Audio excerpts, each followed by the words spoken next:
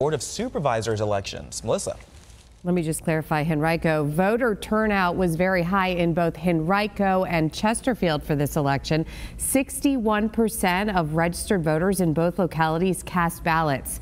Now, in Chesterfield, there are 5 members on the Board of Supervisors.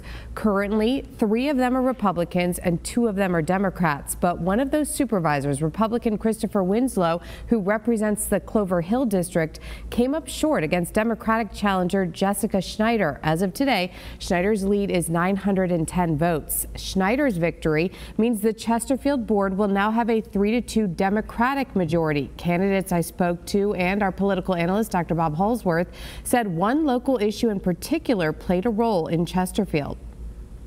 What we see on Board of Supervisor races are these heated local issues that people see. Sometimes recently there's been a lot of discussion about what's going on with school and school administration. But when you get to a place like Chesterfield County, people are talking about development. You know, is development too much? Is it unchecked? These are issues that we've seen for a while. Now, in Henrico, the Board of Supervisors there also has 5 members, and currently Republicans hold a 3-2 majority on that board. But according to the Virginia Public Access Project, Democratic candidates were able to flip 2 of those seats. In Tuckahoe, Democrat Jody Rogish defeated Republican Greg Baca, who was backed by Pat O'Bannon. She is the longtime Republican holder of that seat.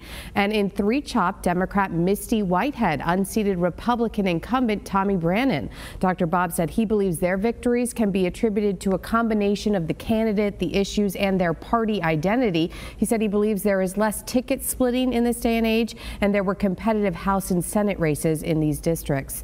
And just a reminder, all results are unofficial right now. We are still waiting on some absentee ballots that could arrive by Monday.